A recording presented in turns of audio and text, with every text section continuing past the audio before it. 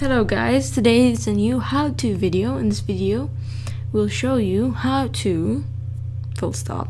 Okay, so when you install a new app in iOS, it usually comes up with a DMG file that you have to then mount in and then eject and then delete, and you do all these steps. Well, we have a solution for the lazy people, or for, let's say, the people who are too busy to delete or do all of these steps. Well, let's go first of all to Automator, which is you can find either in the application over here, or you can just spotlight it and you'll find it. You open and hit Service.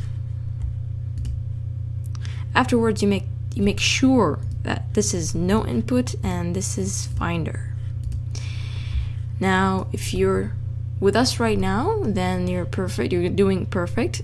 Afterwards, over here, just write run Apple, and you have the first one, run Apple script, and you drag it over here. Now, in the description below, you'll have a link to this script. I'll post it below. You just copy the whole thing and basically paste it. Okay, your script goes here. You paste it and you save it. So, for example, let's save it. Let's name it eject and eject and delete. Oh, what's happening to me? Okay, eject and delete. And we hit save. Now, whenever you have a big thing, that DMG, and you want to delete it and stuff and this stuff, you just go to Finder, Services, and you have eject and delete.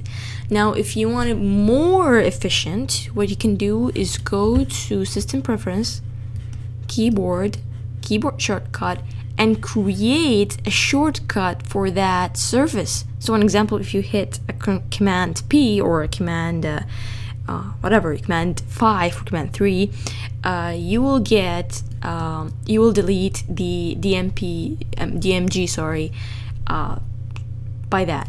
But make sure that if you do a shortcut, you're highlighting the screen itself and not the folder inside the DMG or whatever you want it.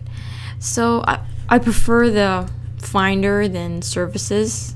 Before you shut down your computer, just go Finder and Services, and after what you shut down it. Anyway, that was a quick how-to. I hope you enjoyed. If you need more, please subscribe and comment below what you need me to help you with. See you in my next video. Have a nice day. Peace.